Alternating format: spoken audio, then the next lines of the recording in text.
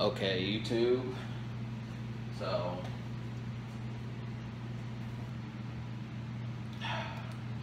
I think I'll make this like a, just sipping with acidic roots or something. I know I've kind of tended to do certain things, but I figured why not? And I've mentioned hide nor hair of alcohol across the first 2.5 years of this channel, so I guess I'm just gonna share with you guys a couple of stories and then eventually do a vlog along with it. So first thing I'll talk about are the Beanstalks from Mario. Now if you look at that Booger Man poster right there,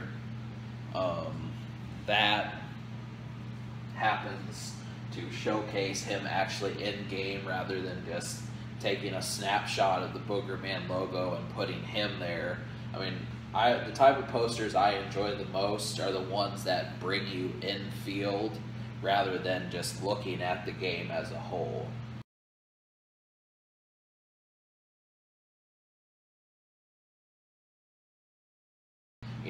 Like, those are always the more developed game.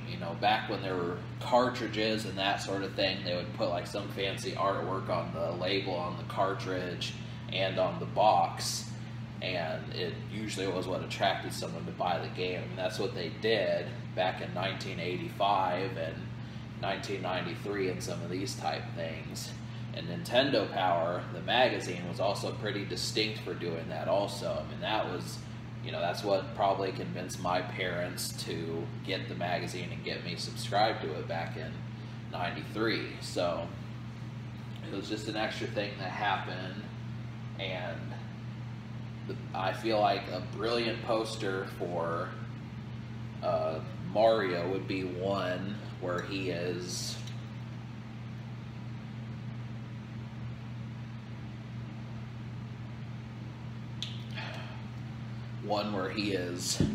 climbing a beanstalk. Now, you've seen me beat Mario multiple times. I've shown how many times how I've been able to beat the game, but the whole thing is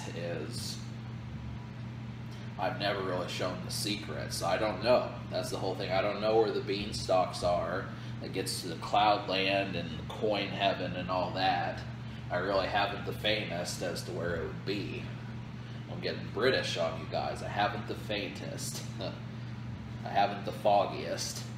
But it is the truth. I mean, I don't really know where such a thing would be located. So, I mean, obviously it's not that hard to figure out. But I knew where the warp zones were, and I knew how to beat the game, and that was basically it. But yeah, I would like to see a poster showing a beanstalk. Just about damn near everything about Mario has some significance to it. I mean, even the Goombas, the little mushroom things that walk, those are pretty identifiable as well. And that's just been, an extra reserve on that. So, I mean, I'm surprised that some manga artist hasn't just shoehorned Miyamoto's creation and said, look, let me do some high-profile artwork and get you. I mean, obviously Miyamoto is not someone who needs money, but I wouldn't mind having a poster on the wall of Super Mario doing something. I mean, just him holding a mushroom and seeing the backgrounds with the blocks in the air and the coin block with the question mark on it. I mean, some of that stuff would be pretty brilliant. Maybe they've done it. That's the whole thing. I've looked on Amazon for Mario merchandise. I'm getting close, and I'll probably wind up getting one as the months pass. I'm going to wind up getting a Mario plushie, which I'm going to get the 1-Up mushroom. I mean, who doesn't want that?